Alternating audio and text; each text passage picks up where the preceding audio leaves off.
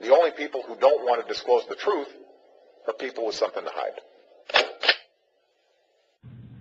Well, you know, we need to stop the fraud that's going on in America right now. That's and the start of this whole thing is as you say, it's the birth certificate.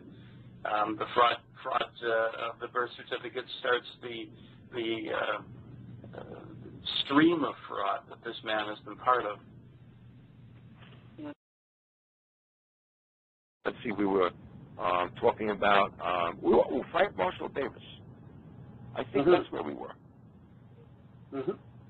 Well, you know, keep in mind that this young lady, his mother, was pregnant, was underage, went over to Kenya, and in Kenya, what people are telling us, of course, the grandmother and people in the village say that he was born there, in Kenya. There are many people who say that Frank Marshall Davis is in fact the father, and that's, you know, neither here nor there really. The long and the short of it is that if he was born in Kenya, is he eligible to be president of the United States? Is he? I'm asking the host. No. No. It's fairly simple, isn't it? Yes.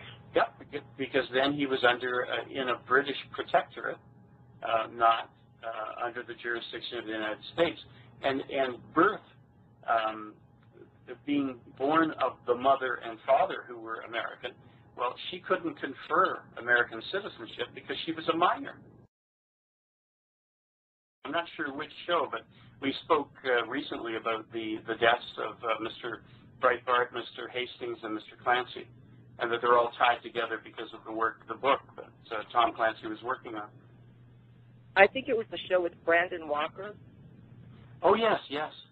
Yeah, that's the one I'm referring to. Good. Well, thank you.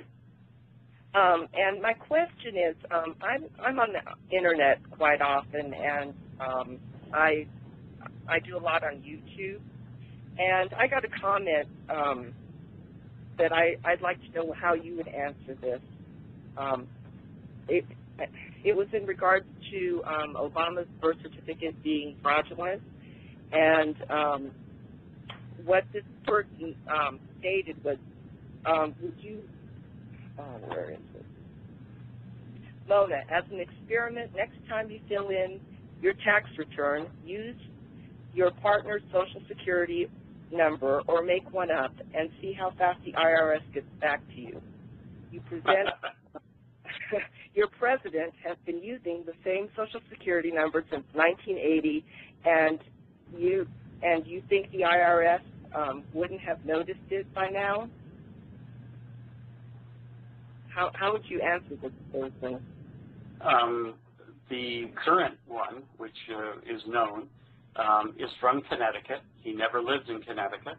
Right. And he has used others, which, by the way, is a breach of law in using other identifiers. Your Social Security number, of course, is fixed to you. And he has one that was actually given to a dead man. I believe his name was Harrison J. Bonille, if I'm not correct. That's the one he's using from Connecticut right now. You are correct in the name, Doctor. Go ahead.